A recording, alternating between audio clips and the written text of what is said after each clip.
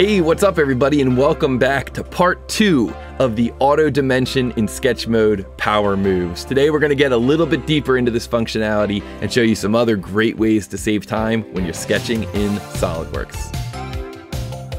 Ow! So we're going to pick up here right where we left off in the last video with auto dimension in sketch mode. I'm going to press the S key to begin the line command, and if you're not familiar with the S key, be sure to check out my power moves video on working with the S key. I'm going to single click on the origin and move over here because I'm going to be trying to create this shape, this L-shaped part. So I'm going to come over to a width of 120, and then I'm going to come up to a plate thickness of 12. Now, my goal on this end of the part is for the vertical segment of the L to be 25 millimeters wide. Well, something that's pretty cool about auto dimensioning in sketch mode is that you can utilize basic arithmetic in the input. And what I mean by that is I can type in 120 minus 25 to give me the location of this vertical line. And similarly here, the max height is 65 minus 12. I press enter, I move over until I'm vertical to the origin, and then I close off that shape. Now I can press escape to get out of the line command, and I can single click on this dimension. This will wake up the dimension grip, which I can then drag to the desired entity. That way I've still got the design intent that the customer indicated.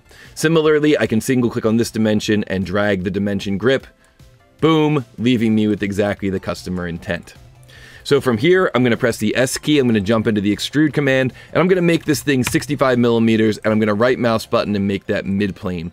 If you haven't seen my video on right mouse button and extrude end condition shortcuts, be sure to check that out. That can also be a huge time saver in SolidWorks. But when it comes to auto dimension in sketch mode, there's another really useful function, and that is working with arcs. So I'm going to make this horizontal line 40. I'm going to come back and touch the endpoint, the line arc line shortcut, and then I'm going to let go of my mouse and I'm going to type in the radius of the arc. So anytime you're working with arcs in SolidWorks sketch mode, you can also utilize auto dimensions to create the radius of that arc on the fly. So now that I've created the shape, all I need to do is align the center of the arc to the horizontal to the origin, and I'm pretty much done with that sketch. It's nice and fully defined. I got my length, I've got my radius, I'm good to go here. So I'm going to jump into the Extrude Command again. I'm going to give this thing a depth of 10 millimeters, and I'm going to right mouse button, reverse direction, and right mouse button to finish.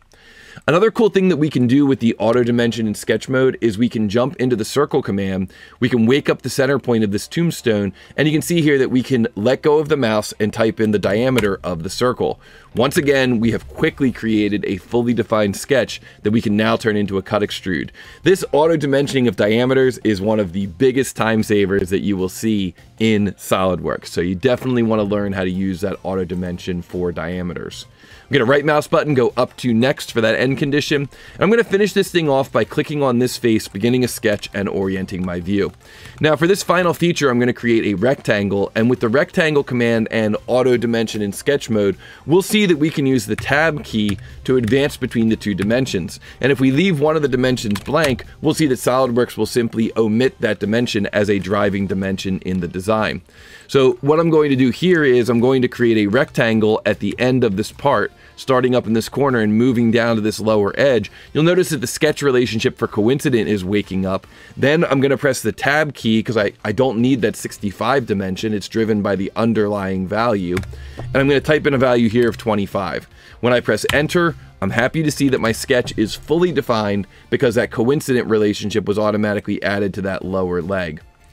These are some of my favorite ways to save time when you're using the auto dimension mode in sketch mode, but let me know if I missed any. Let me know what some of your favorite modes are down in the comments below, and of course let me know what you thought about this video.